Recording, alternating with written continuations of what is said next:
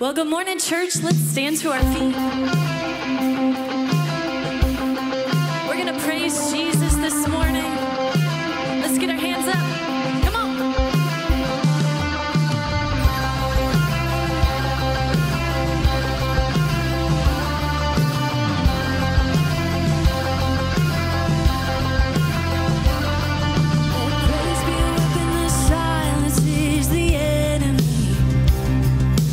Praise be a weapon that conquers all anxiety. Let it rise. Let praise arise. We sing your name in the dark and it changes everything. We sing with all we are. We claim your victory. Let it rise. Let praise arise. Hey, come on. We'll see you break down every wall. We'll watch the giants fall. Fear cannot survive when we praise you. The God of breakthroughs on our side. Forever lift him high. With all creation cry, God, we praise you. We praise you.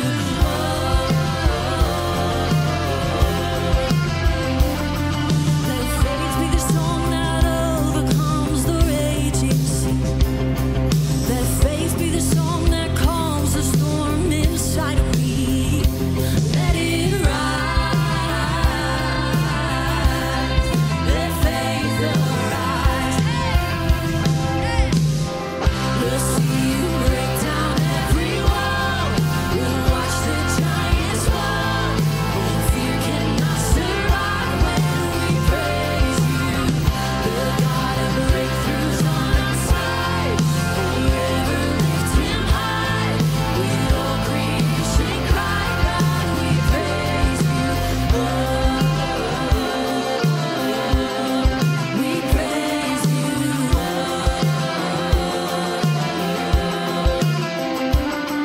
And this is what living looks like. This is what freedom feels like. This is what heaven sounds like.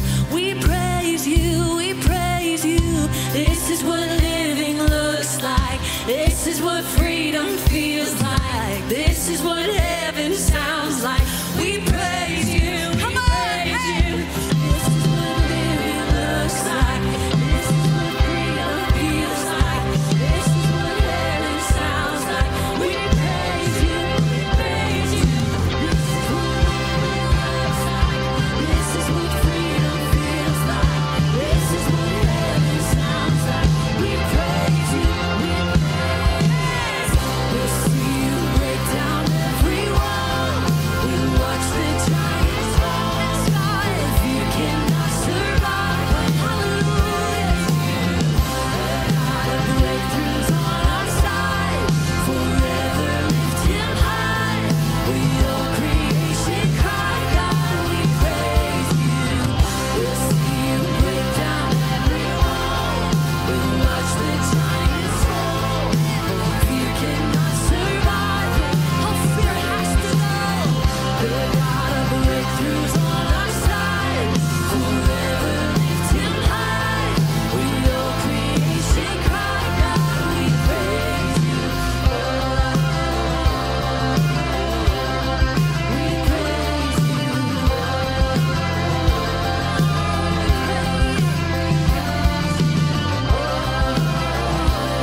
He's worthy of praise. We praise you. Come on, church, can we give a praise this morning? He is worthy. Thank you, God. Thank you, God. Psalm 62 verse 8 says that we need to trust God at all times and that we need to pour out our hearts to him. So can we do that this morning? Can we just pour out our hearts and lift him up with praise? Because he is worthy. Blessed assurance, and Jesus is mine.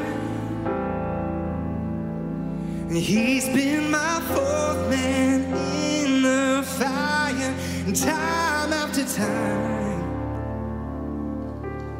I'm born of His Spirit,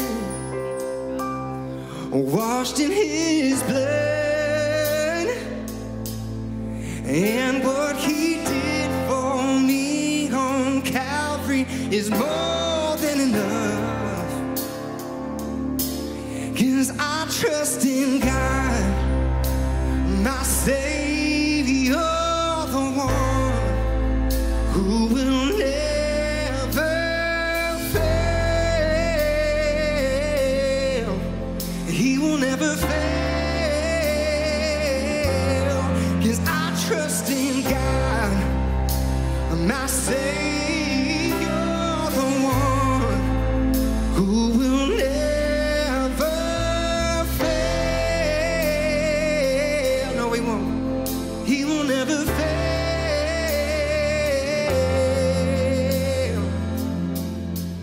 Perfect submission, and all is at rest. And I know the author of tomorrow has ordered my steps. And so this is my story, and this is my song. I'm praising my risen King and Savior all the day long. 'Cause I trust in God, my Savior, the one who will never fail. He will never fail. 'Cause I trust in God, my Savior, the one who will never fail. No, He won't. He will never fail.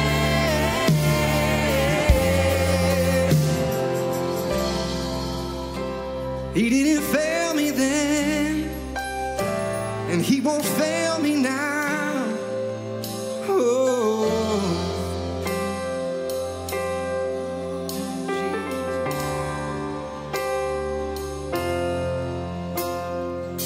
I sought the Lord, and He heard, and He answered. I sought the Lord, and He heard, and He answered. I sought the Lord, and He heard, and He answered. That's why I trust Him.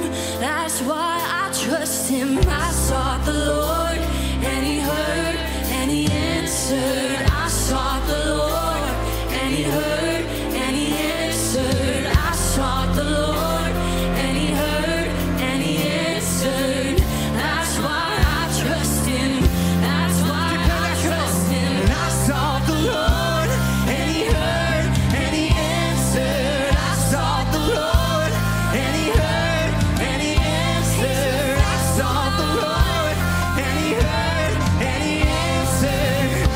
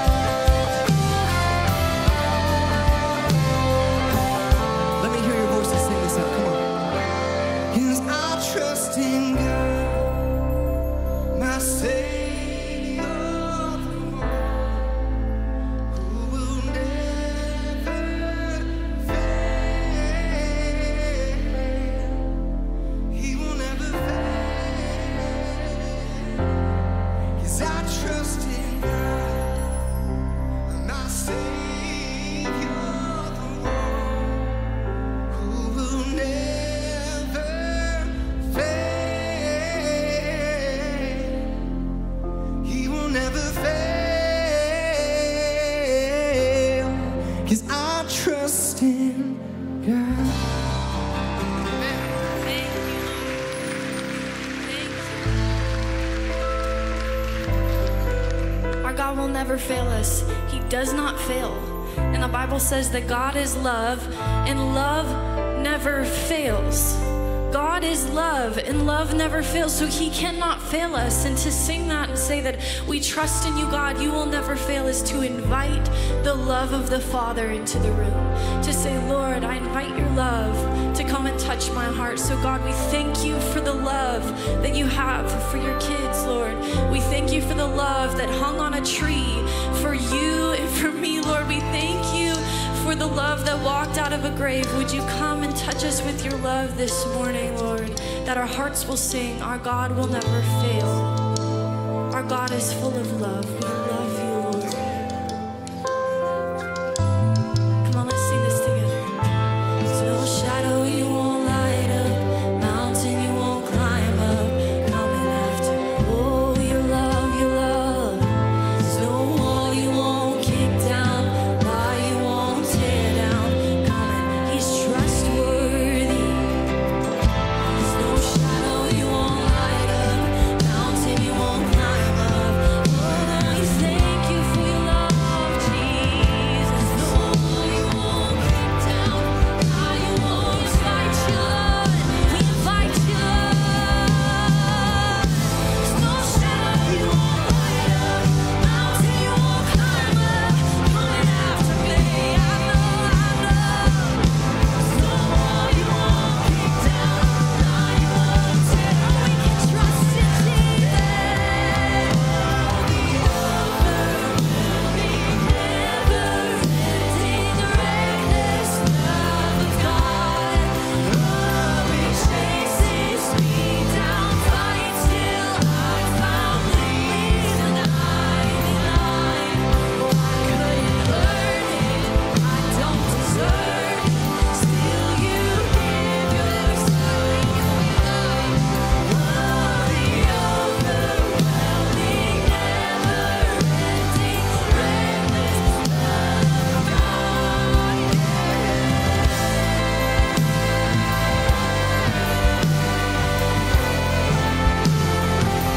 Your love, oh, it never fails me. It never fails me. We invite your love, come and touch our hearts, Jesus.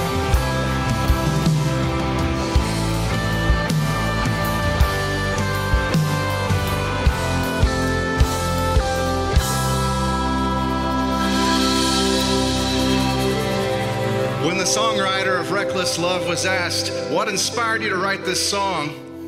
He described holding his firstborn son, Gabriel. And this is how he answered the question. He said, I remember thinking about Gabriel.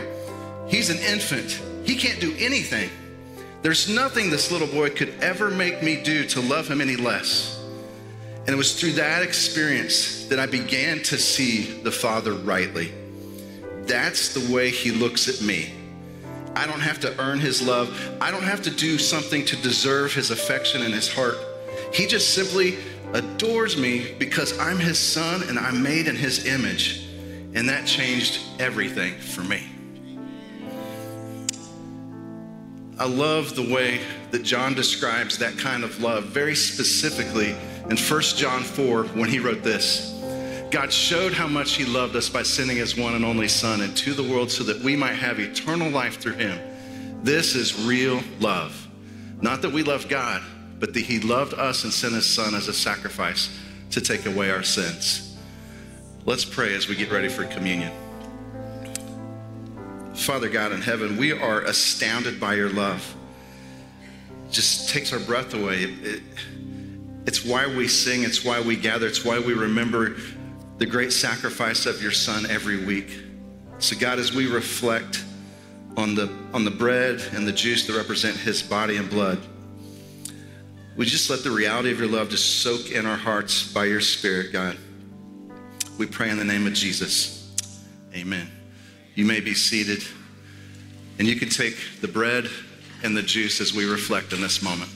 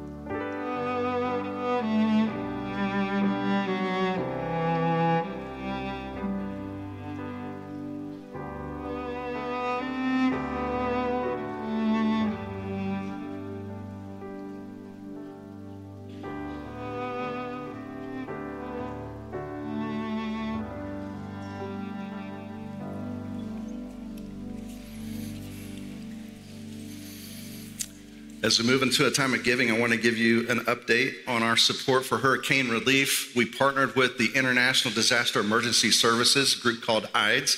They're based here in Indianapolis, and they responded rather quickly to have a place at East Tennessee and a couple places in Florida in order to get relief to those families in need, needed supplies of water, toiletries, food, and they got there very quickly.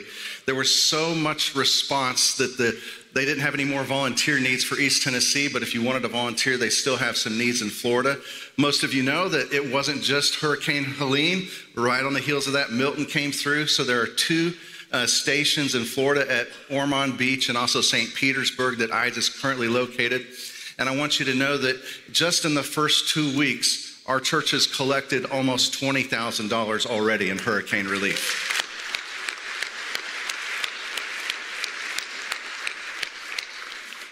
We got 2 more weeks, church. We can give a little bit more and help out more people. Let's go ahead and pray for those victims and give God thanks. Father God, we're just heavy-hearted and burdened when a disaster comes through, and many of us know people that were directly affected, some even our very own family members, and it is heartbreaking to see the devastating loss.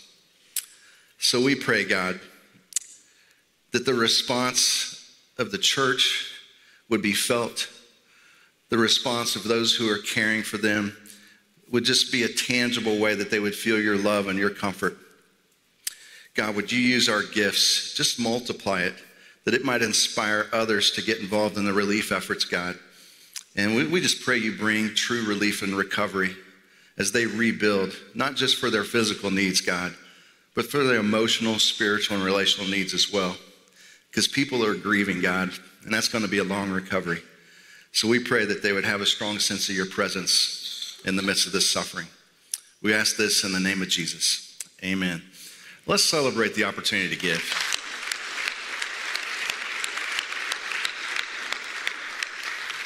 Take a look at the screens, and here's a few updates.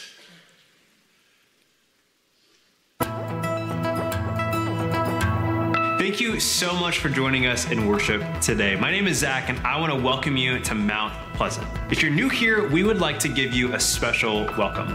We want to meet you and answer any questions you might have. You might be asking yourself, how can I do that? Well, here's what you can do. Grab the sermon notes you got when you walked in, flip that over to the backside, and scan the QR code. Once you do that, you can fill out a connection card, submit a prayer request, give online, sign up for an event, and you can even access the sermon notes for this week on the YouVersion app.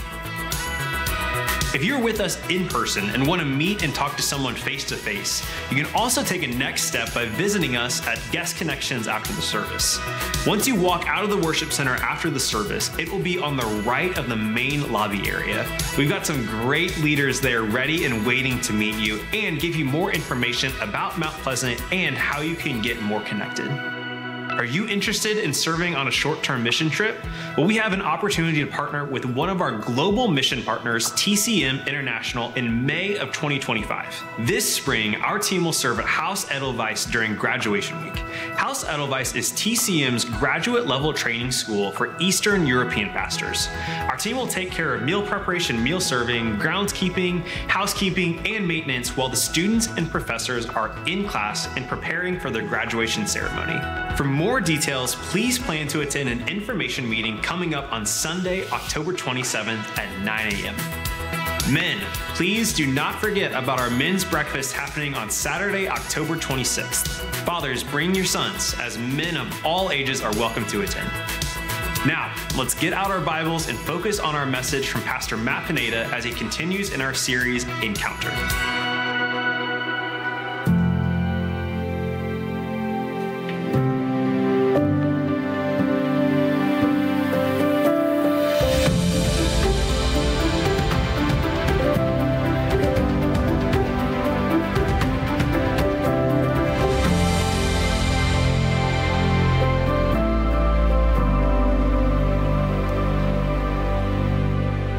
It was July 20th on 1969. Who remembers what happened?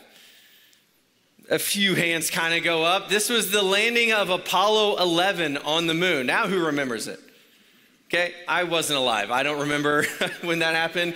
But I know what happened, right? Because it was a significant moment. It was the first time that a human being, as far as we know, walked on the moon, right? And so Apollo 11 mission was so significant. We remember when Neil Armstrong landed on the moon, he said, that's one small step for man and one giant leap for mankind, right? See, you guys know it as well because this is important.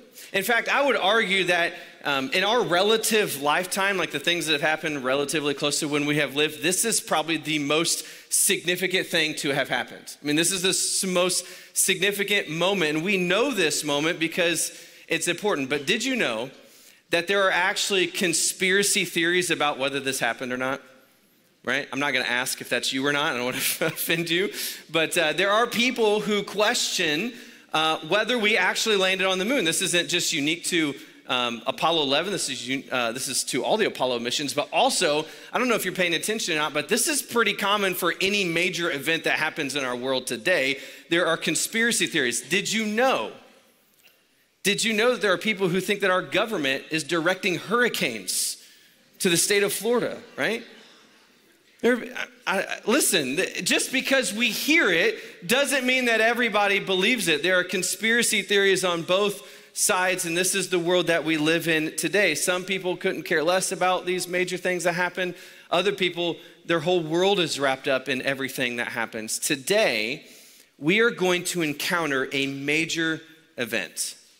And how you respond to it matters more than anything else in your life. Your response to Jesus and the truth of his deity is the most important thing for us to respond to. If you're watching online, I want to welcome you and glad that you are here with us. The next couple chapters of the Gospel of John, Jesus has some encounters with people and their responses to him vary. We're going to do a flyby look at John's chapter 18, 19, and 20. And so if you have your Bible or if you want to take out your phone, we're going to be all over those three chapters, and I'd love for you to be able to follow along with me. And so we're going to focus on some people that maybe in these moments we don't always focus on. This is the story of his death and his resurrection, and we know that story, but there are other peoples in the midst of this storyline that we don't talk about all the time. This series is all about the encounters that we have with Jesus, or that people have with Jesus, how it changes everything and how it should change us. But here's what I recognize. Sadly, not everyone encounters Jesus the same way. Not everyone has the same outcome. All of these moments, they teach us something. They all mean something. And here's what I want to encourage you to do. You may be able to find yourself in the midst of these stories. And I would encourage you to do that. I would encourage you to envision yourself in these moments, in these scenes that we talk about. What would your response be? How would you respond to Jesus? What would you have done or said? I want you to put yourself there because, again, how we respond to Jesus, it matters.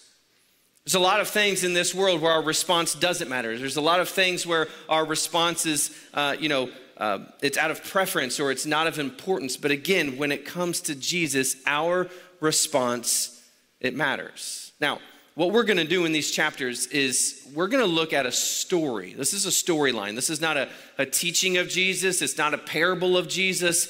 This is a narrative, okay? And so we're going to walk through different pieces of this story. And so I'm going to just ask you to be gracious with me as we pull out some of these responses to Jesus. So let's get started. Let's take a look at some of the responses that we find to Jesus. To catch you up to speed, if you haven't been here the last few weeks, Jesus has had his final meal.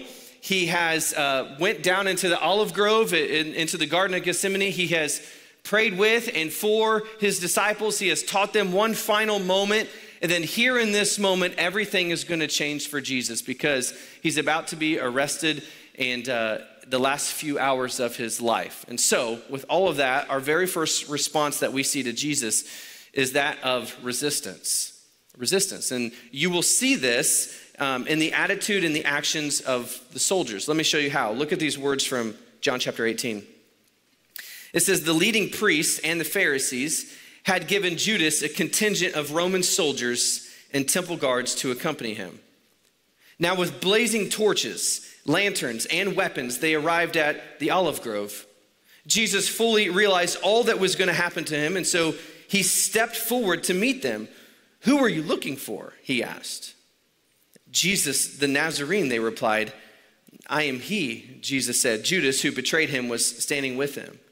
And as Jesus said, I am he, they all drew back and fell to the ground. What a fascinating scene, right? I've always been amazed at this scene because it's, I think, one of the most profound moments displaying the power of Jesus that we see in the Gospels. The first thing that I think we notice from this text is that John really points out that Jesus was in full control of everything that was going to happen. I mean, nothing here surprised Jesus. There was nothing that was going to happen to Jesus that caught him off guard. He knew what was going to happen. In fact, that's what he says. He says, Jesus fully realized all that was going to happen to him. It's John's way of showing us that Jesus is the one with the power. He's the one in control. And so I want you to think about who shows up, right? You have Judas, who we know that Judas was the one that betrayed Jesus. He was one of his disciples. And then you have the temple guards and a contingent of Roman soldiers. Now, if you picture yourself in this scene, I don't know what pops up into your mind, but for the longest time, as when I read this text and tried to picture this scene, I just kind of thought like Jesus was in this nice garden with a bunch of flowers and a small group of people comes to arrest him. But I don't know why I thought that it could be more inaccurate, because a contingent of Roman soldiers is an interesting detail. There's debate on what this actually means because it could mean a lot of different things. But one thing that we do know that it means is that it wasn't a small group. It wasn't a small number. The Greek word for contingent is spira, and that really refers to a military cohort, which was somewhere between 300 and 600 soldiers. Okay? And so when you think about that, the smallest estimate of Roman soldiers is 300. If you go study a little bit more, you find that the largest estimate was up to 1,000 soldiers. That's a lot of soldiers, right? It's a lot of people to come arrest somebody who never hurt anybody, okay? And yet this is the scene that we find themselves in. What were they carrying? Blazing torches, lanterns, and weapons. Judas, who had betrayed him and was leading these people to Jesus because he knew where he was. If you think about this, Judas had actually traded his relationship with Jesus, the eternal light, for a man-made torch. And yet, all these men with him, although that they're armed, they were not prepared for what would happen next, because Jesus, in full control, John records, he speaks, and then what? They all drew back and fell to the ground. Just picture it, right? Like, can you picture that? Like 300 Roman soldiers drawing back and falling to the ground when Jesus speaks. It's a display of power. What these men experienced in this moment was supernatural. His words alone dropped them to the ground. I want you to think about this. What do you think the soldiers, what was going through their minds, right? I mean, they had given these orders to find this man in this garden. They didn't know what he looked like. It was Judas who was leading them to him and to arrest him, right? And that was their orders. And yet in this moment, they just experienced the power of Jesus. Do you think any one of them thought, man, who is this guy? Like, why are we arresting him? He's clearly something special, or maybe he is from God. I don't know what was going through their minds, but I imagine somebody must have thought something. Now, in the midst of this incredible scene, Peter actually does something really inappropriate. If you remember the story in verse 10, it says this, and Peter, he drew a sword and he slashed off the right ear of Malchus, the high priest's slave. Like, Peter, like, what are you doing, right? Like, that's not how Jesus led. He had never told anybody to do anything like that, and yet that's what Peter thought he should do in that moment, pull out a sword and cut someone's ear off, right? But this moment actually wasn't about what Peter did. It's about what Jesus did. John actually leaves out this detail, but Luke reminds us of what happens next. Jesus said, no more of this. And he touched the man's ear and he healed him. Like, what a scene. What a moment. I want you to think about this, though. What did the soldiers do? Right? They've experienced Jesus' power. They've seen him speak words, and they drop to the ground. They've seen him with their own eyes right in front of them in this moment. This wasn't a story that they were told. They saw Jesus heal a man's ear right in front of them. They've experienced all of this. What did they do? Well, we know what they did next in verse 12. It says, so the soldiers, their commanding officer, and the temple guards arrested Jesus and tied him up. Now, it seems to me that they were resistant to the truth about Jesus? What else did they need in that moment? They've experienced his power, they've seen his power, and yet they just carried on their task. I think that they hardened their hearts in this moment and were resistant to Jesus. And here's what I think. I imagine that you know people in your life who are resistant to Jesus as well, right? Maybe that's someone in here today. Maybe you've had some encounters with God yourself, but you've been resistant to responding to him. You've been resistant to the life change that Jesus can bring into your life. And it could be for any number of reasons. I'm not really sure, but I want to encourage you today, just in this moment, before we move on, to open your mind and to open your heart about Jesus. Now, don't be resistant to him and what you could believe about him to be true, because here in this moment, the soldiers, no matter what they saw or what they heard, they were hard-hearted and they closed themselves and they were resistant to Jesus. I don't want that to be true for any of us. I want us to be open-hearted and receptive to Jesus. But for all of us today, when we encounter Jesus, listen, when we encounter Jesus, we are forced to recognize his power and his authority, just as the soldiers did. The question is when we encounter Jesus like this, are we falling before him in surrender, right? Or are we resisting his authority in our lives? That's the question for all of us. This is how resistant are we to Jesus? Maybe that's the question I would ask you to think about, is how might you be resistant to the authority of Jesus in your life? Because this isn't just about the soldiers. This can be about us as well. Could you think about the answer to that question for a moment? Maybe write down one word that would help you respond to that, because it could change your life moving forward if you were able to remove the ways that you were resistant to Jesus' authority in your life. And so, the first response that we see in this story from the soldiers is resistance, that of resistance. After Jesus was arrested, they take him to Annas and they take him to Caiaphas, the high priest, and they question him there. And then they send him on to Pilate. Now, Pilate was the Roman governor of Judea, and so he had a lot of control and a lot of responsibility to make sure there was peace throughout Jerusalem. And so they take him to Pilate, and Jesus shows up at Pilate's doorstep into his quarters that next morning. And Pilate, this was a nuisance to him. He did not want to deal with Jesus and whatever this problem was, yet he invited Jesus into his quarters. He converses with him and he questions him in this moment. And in the midst of all of that, he actually determines that Jesus hasn't done anything wrong, that he hasn't done anything worth punishing. And so we read this in verse 38. It says, so he went out again to the people and he told them he's not guilty of any crime, right? And so we see that. And in that moment, it's so fascinating if you know the story. In this moment, the people who are there actually tell Pilate that they would rather have a prisoner released from prison than see Jesus walk free. Do you remember this? They would rather have a prisoner released than see Jesus walk free. And so, with all of that, this is actually where we see, I think, the second response to Jesus, this time from Pilate, and that is of indifference, right? Pilate had a little bit of indifference. Look what happens next in chapter 19. It says, then Pilate had Jesus flogged with a lead-tipped whip. The soldiers wove a crown of thorns and put it on his head, and they put a purple robe on him. Hail, King of the Jews, they mocked as they slapped him across the face. And Pilate went outside again and said to the people, I'm going to bring him out to you now, but understand clearly that I find him not guilty. And then Jesus came out wearing the crown of thorns and the purple robe, and Pilate said, look, here is the man. And when they saw him, the leading priests and the temple guards began shouting, crucify him, crucify him. Take him yourselves and crucify him, Pilate said. I find him not guilty. Now, it's a strange scene, right? Because in this moment, Pilate's research about Jesus was right, but his response to Jesus was wrong.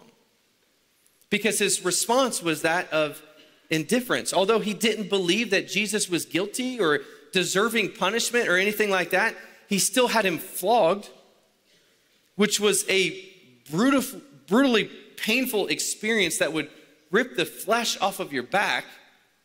And then he still handed him over for crucifixion. In fact, Matthew's gospel tells us that Pilate, in this moment, he brought out a bowl of water and he washed his hands in front of the people, basically declaring to them, I'm not responsible for what happens next. All of that to say, Pilate didn't care that much, right? I mean, he really didn't care that much. Even after this scene, Pilate brings Jesus back into his quarters, and he's actually getting a little nervous, like, who are you? And he asks him some pointed questions, and he wants to free Jesus, but he can't. The people won't let him. They refuse that. And so Pilate succumbs, and he orders his crucifixion. Pilate, although spending time with Jesus and not really convinced that he was a fraud and wondering actually who is this guy, he didn't care to explore anymore. He was indifferent. And here's the sad truth is that many of us, like Pilate, we encounter Jesus, but we remain undecided. Maybe that's somebody here today that you've remained undecided about Jesus, indifferent. I would beg you to consider moving closer to a decision, because Pilate had a choice. We have a choice. You have a choice. Don't be indifferent. Don't be undecided. There's actually way too much at stake in our response to Jesus to be indifferent. And here's, I need you to listen to me as this as well. I'm not just talking about responding to Jesus as our Savior. Some of us have remained indifferent about responding to him as our Lord. You hear me with that? We remain indifferent on submitting our lives in every area and following after what he has for us. None of us, myself included, can be the type of people that don't make a choice about Jesus. It's simply too important. You know, one of the things that works against us is that we live in a culture that has high exposure to Christianity, right? People know about Jesus. They've heard about Jesus. But many people remain indifferent, right? They don't feel a pressure to make a decision about Christ or to submit to him, because what's it matter, right? I've seen my own family and my own friends drift away from their faith because ultimately it eventually just becomes indifference, right? Like, don't let this be true of you. And so the question, again, I'm going to ask you a couple questions today. The question I'd ask you is, are you indifferent to Jesus? Like, do you know information about him? I imagine there's some people in here today this is true of it. Do you know information, but you remain unhindered about following him? Such a dangerous way to live, to know some of the truth. Jesus presents us with truth about himself. As he did Pilate, he presented the truth to Pilate, but it demands a response from us. We have to respond to this. So what happens next is really important. What happens next is that Jesus makes his way to the cross. Pilate and the soldiers force Jesus to carry his cross up the hill. And Jesus, when he gets to the top of the hill, would be crucified on top of the cross and next to two criminals.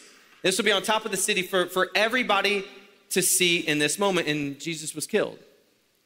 And it wasn't for any other reason that this was the plan and the purpose of God, that Jesus, who was a perfect person, who was the Lamb of God, would have to sacrifice himself and die on the cross to bring about forgiveness for all of mankind for all time. This was God's plan. This is the gospel.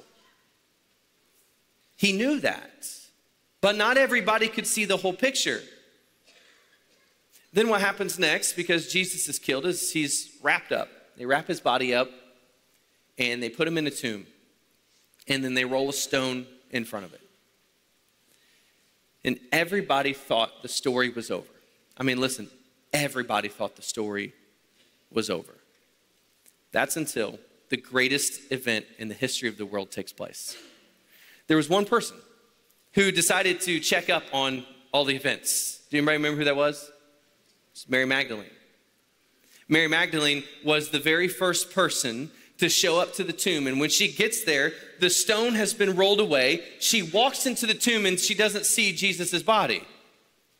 In fact, John tells us that Mary saw two angels, and these two angels begin talking to her saying, Mary, what are you doing here? There's nobody here.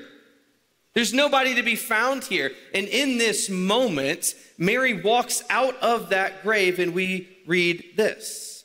She turned to leave and saw someone standing there. It was Jesus. But she didn't recognize him. Dear woman, why are you crying? Jesus asked her. Who are you looking for? She thought he was the gardener. "Sir," she said, "if you have taken him away, tell me where you have put him, and I will go get him." "Mary," said Jesus. And she turned to him and cried out, "Rabboni," which is Hebrew for teacher. "Don't cling to me," Jesus said, "for I haven't yet ascended to the Father. But go, find my brothers and tell them, I am ascending to my Father and your Father, to my God and your God." Mary Magdalene found the disciples and told them, "I have seen the Lord." And then she gave them his message. What we see in this moment is actually the most appropriate response to Jesus, and that is life-changing excitement. That's what Mary Magdalene experienced as she encountered the resurrected Jesus and then shared it with the disciples. When she experienced Jesus in this way, everything had changed. Jesus was who he said he was, and he did what he said he was going to do.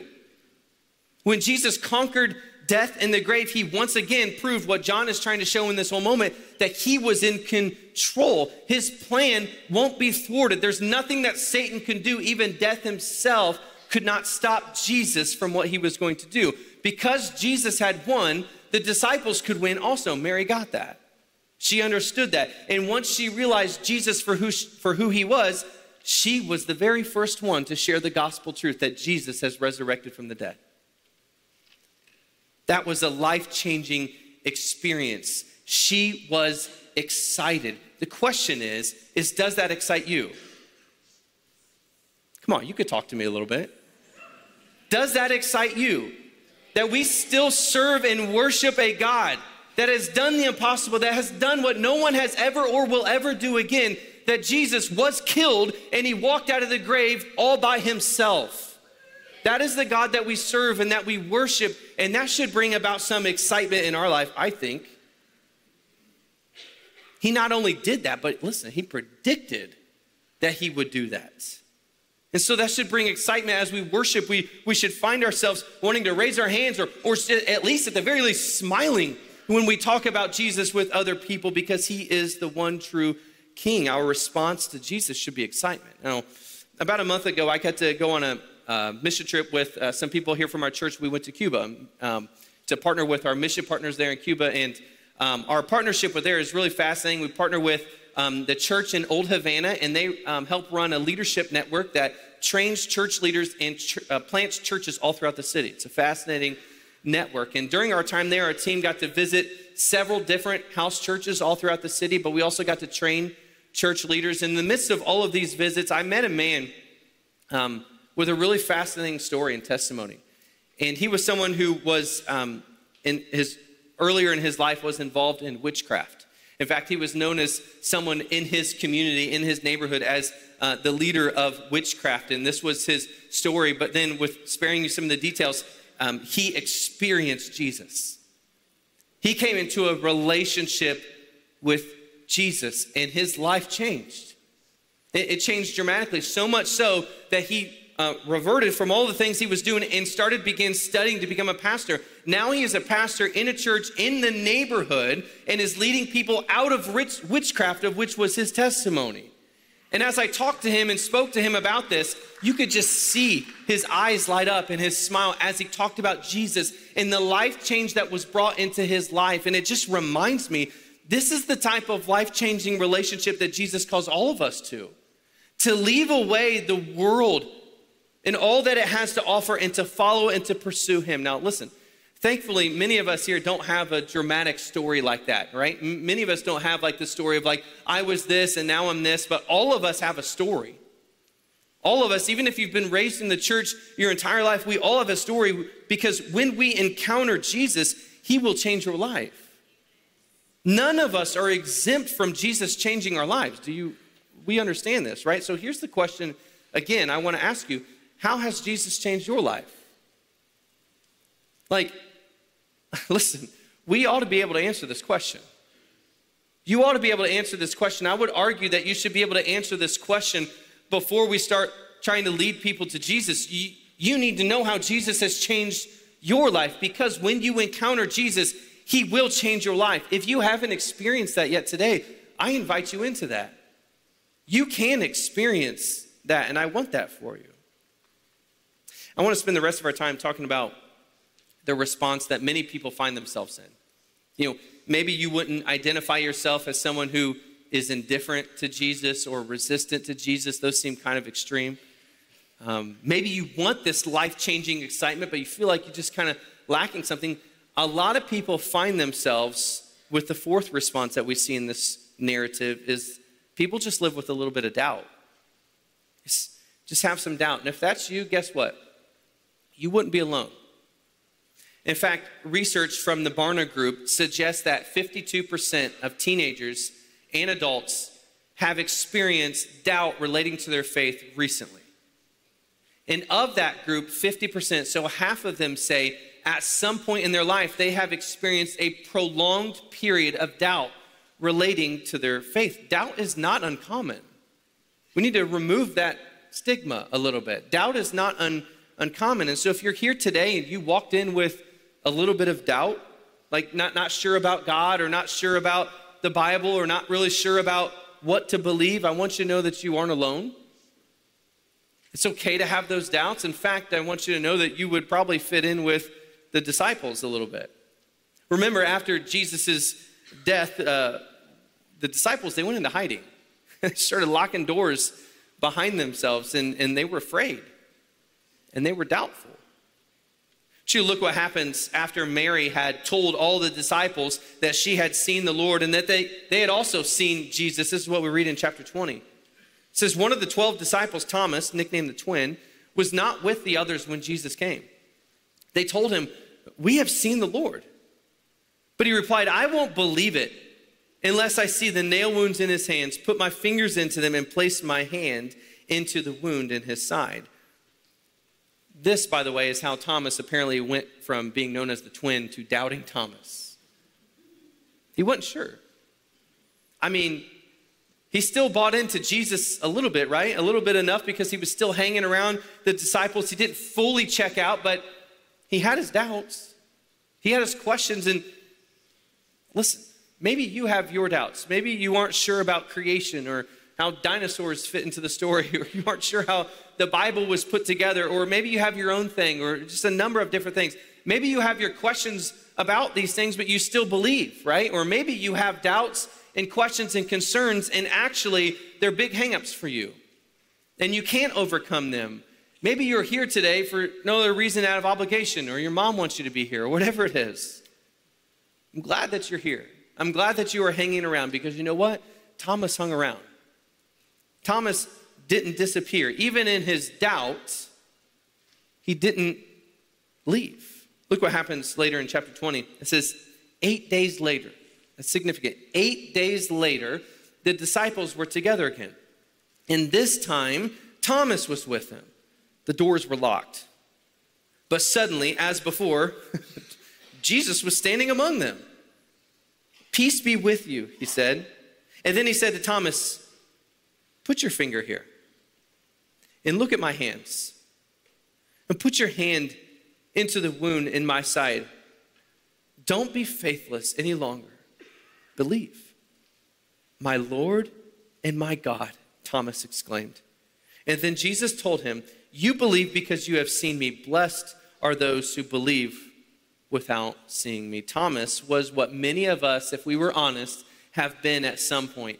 Doubting, questioning, or curious.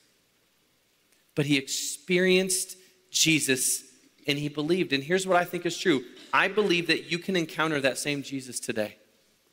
All of us can, no matter what your questions are, no matter what your doubts are, no matter the concerns that you have. I hope you know this, they aren't too big for God. He can handle all of those things. He showed up for Thomas in his doubt, and he will show up for you in your doubt. Just ask him. But let me ask you and all of us this question, is what doubt have you allowed to keep you at a distance to Jesus? I mean, here's the part of my heart is I have seen so many people in my life as a pastor who have just a single doubt and has led them so far away from Christ. Just one thing that you allow to keep you at a distance to Jesus, which has never been the thing that God has wanted. A doubt that God has not desired to keep you from him or to hang around him, but maybe actually to propel you in your faith. And so I would encourage you and challenge you to identify that and seek answers, seek discovery for your doubts. One thing that I've learned over the years is working with high school students is that there's a plethora of information out there to help you believe anything about anything. How many know that's true, right? You hop on the internet, you could find a source for what you want to believe. You could find a YouTube thing, you could find an article, you could find anything out there to help you believe what you want to believe. In fact, I was doing a little bit of research about this week to help me wrap my mind around this, and I found out that even Abraham Lincoln knew that this was true all the way back then. He said this. He said, don't believe everything you read on the internet just because there's a picture with a quote next to it. Even he knew this, right? You've got to be careful, honestly, where you find your information and what you recognize as truth. But with any bit of time, you can find sources or things or links to believe about almost anything. You've got to be careful with your research, but the truth is there. The truth is out there. And one thing I learned several years ago, maybe you remember this, is this mantra: don't doubt with doubters. If you have doubts, don't spend your time expressing those people to people who will fuel your doubts. Spend your time exploring your doubts with people who can help you find answers. So don't let your doubt keep you from God and his people. Thomas, all I'm trying to say is Thomas stuck around in his doubt until he came into a place of faith, and you can as well. So let me wrap this up. We've seen some different responses to Jesus in these chapters. We've seen the soldiers' resistance. We've seen Pilate's indifference. We've seen Mary's life-changing excitement and Thomas's doubt. What do we learn from this? No, what I learned from this is that there's a lot of responses to Jesus. You already know this. We know this in our world, right? People have different responses to Jesus. In fact, when Jesus lived, he knew this as well. At one point, he turned to his disciples and looked at them, and he says, who do you say that I am? Right? Who do you say? What is your response to me? And in that moment, Peter stepped up, and he says, you are the Messiah, the Son of the living God. For all the things that Peter got wrong, like cutting people's ears off, he got that one right. He got this moment right. And today, I think you need to recognize something, because there's a lot of opinions and responses to Jesus in this world. But today, what really matters is your response. Your response. The life and death and the resurrection of Jesus demand a response from you. It does. What will it be? I beg you not to be indifferent, not to be resistant. We live in a world, listen, we live in a world that's got way too many people like that. Way too many people that see Jesus as just an add-on to life, or even worse than that he's not really worth considering giving any significant thought to. What's your response? What is your response to Jesus? Because there is an empty grave that has no body in it. Amen? There is an empty grave that has no body in it. And listen, he told us ahead of time what he was going to do, and then he did it. What are you going to do with that? What is going to be your response? Today, my prayer for us as we walk through this story and this narrative is that there would be somebody in here who would make a decision. There would be somebody who would make a decision for Christ for the very first time. In fact, in just a few moments, we're going to celebrate a couple baptisms of people who are making that decision. And we will celebrate with them. Maybe that's one of you in here today. That you've been indifferent, that you've been resistant to Jesus, but maybe today is the day that you need to respond to his truth. Maybe there's somebody in here that needs to make a decision to seek answers to your doubt that's been holding you up, or maybe it's a decision to go from indifference to engagement in your faith and at your church. If you're the type of person who wants like a lot more practical things than that, if you open up the Bible app, I've put some application in there that you can find. The bottom line is that we're all called to make a decision about Jesus. Your response to Jesus is the single most important decision that you will ever make in your life. It has the power to shape your life now and for eternity. And so I would challenge you and encourage you not to take it lightly. Let's pray together. Lord, we are so thankful for who you are and what you've done for us. Thank you for Jesus and his life and his death and his resurrection that bring us a hope out of this world to spend an eternity with you. Lord, we are so thankful for that. And as we walk through this story today, Lord, we are reminded of just how much you love us, how much you were in control of everything, and how you still decided to lay your life down for us. I pray for some of us in this room, Lord. I pray for a couple things. I pray for some people, for the first time, whatever it looks like, to choose Jesus. Whether it's young or old, some of us have never really responded in the way that we are demanded to respond to the life, death, and resurrection of your Son. And so I pray that you would move our hearts to the next step in that today. But Lord, I pray for many in this room who need to move to a new place, to need to move to a place that responds to you not out of complacency, but out of excitement, Lord, for who you are and what you have accomplished. Lord, we worship you in this moment because of Jesus and the empty grave. We love you. It's in your name that we pray. Amen. Let's stand to our feet as we respond to the word this morning. If you're a prayer counselor in the room, we want to invite you forward. We're going to have prayer counselors along the front. Whatever decision you're making this morning, there are people up here who want to pray with you and stand with you. So let's respond to the word.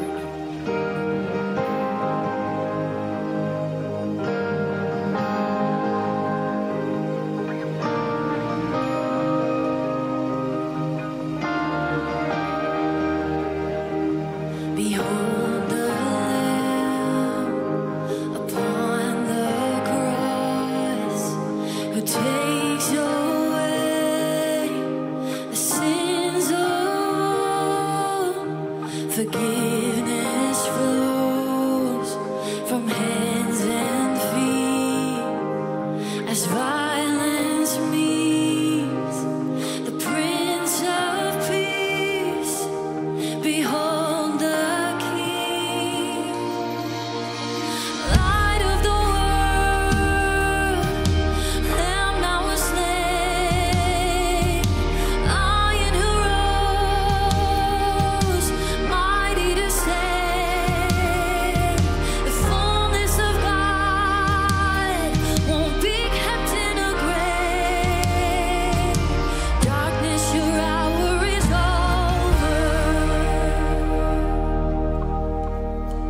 Behold the love, his dying plea. Behold the grace of Calvary, that rugged cross, soon to be the emblem of risen King. Behold the light of the world, Lamb that was slain, Lion who rose, mighty to save.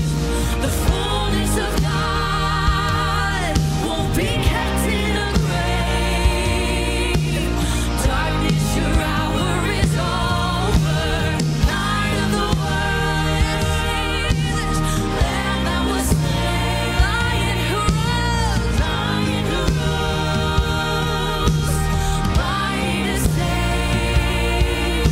The fullness of God, hallelujah, won't be kept in a grave. Darkness, your hour is over. It's finished.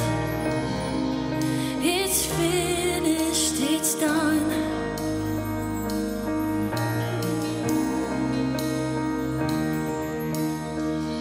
No enemy can hold you down, 'cause there's nobody in the grave now.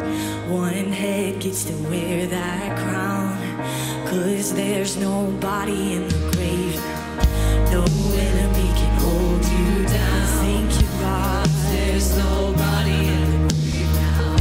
One head gets to wear that Jesus. 'Cause there's nobody in the grave now.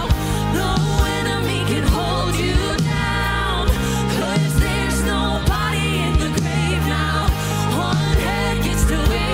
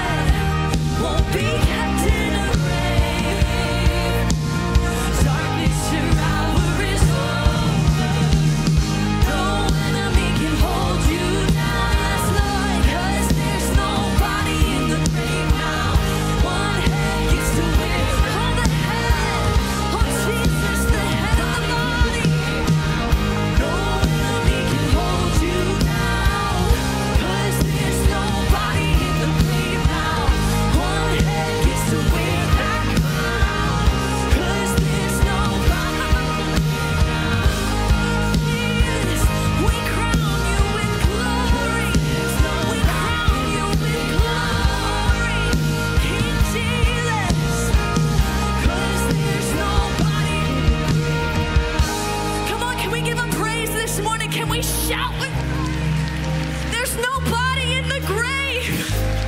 And that same power that raised Christ lives in you. Come on. That is so good. Oh, I love celebrating the Lord, but I also love celebrating new life. And there's new life happening this morning. We've got baptisms to celebrate. So turn your attention back to the baptistry. Hello, my name is Jessica, and this is my daughter, Audrey. She comes today to make a profession of faith and to be baptized. So Audrey, will you repeat this confession of faith after me? Yes. I believe that Jesus is the Christ. I believe that Jesus is the Christ, The Son of the living God. the Son of the living God, And I confess him as my Lord and Savior. and I confess him as my Lord and Savior. Because of this confession, I now baptize you in the name of the Father, the Son, and the Holy Spirit. Amen.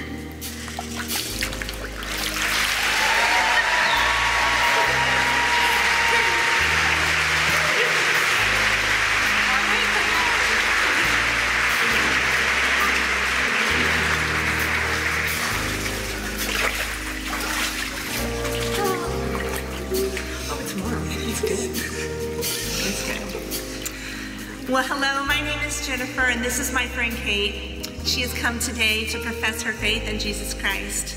So, Kate, will you repeat after me? I believe that Jesus is the Christ, Jesus is the Christ, the Son of the living God, Son of the living God, and I confess him as my Lord and Savior. as my Lord and Savior. I now baptize you in the name of the Father, Son, and the Holy Spirit.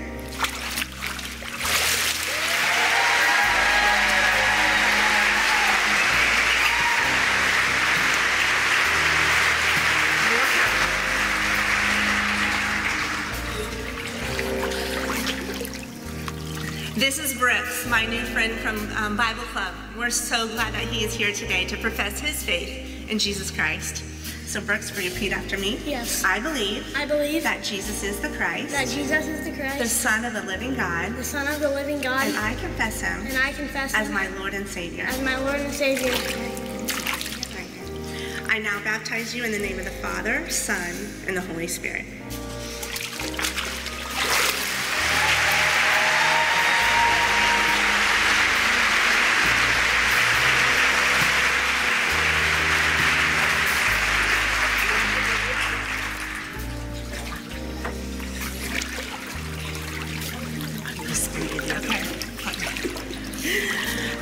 I'm Katie. This is my friend Janine, and she has come to recommit her life to the Lord. Those were her two children that just went, and now, as mom, she's going to set that example. So, repeat after me. I believe that Jesus is the Christ, Jesus is the Christ, the Son of the living God, the Son of the living God, and I confess him and I confess him as my Lord and Savior. as my Lord and Savior. Upon confession of this great confession that you made, I baptize you now in the name of the Father, the Son, and the Holy Spirit.